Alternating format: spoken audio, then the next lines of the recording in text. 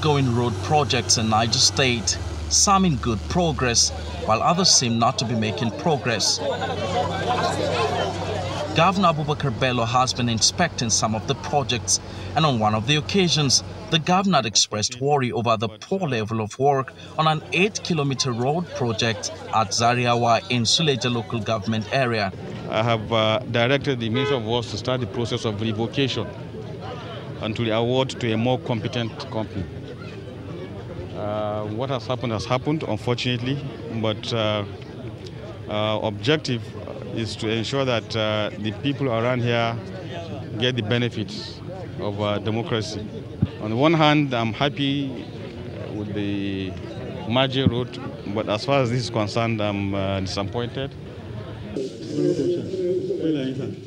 The Niger State House of Assembly is also worried about this development and has summoned the Commissioner of Works and Infrastructural Development and his team to give explanation on some of the projects.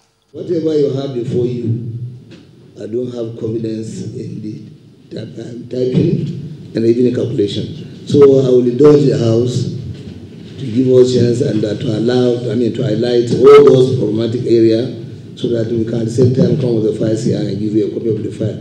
Because story needs to be told for you to understand what is happening. There is an observation on the dualization of Ndayako-Dokoza Jari Club Road in Beta local government area with inflated project cost. The performance of the job, status of the job as at 2016 was 76%. And as at 2020, it is 95%. And still having a balance increased of the figure of 2016.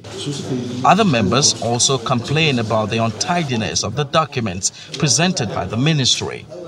The document always have issues.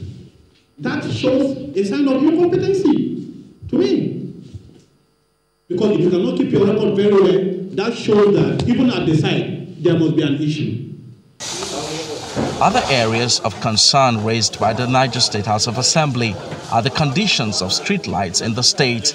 They have not been working despite allocation of funds to fix them. Empress Simon, Channels Television News.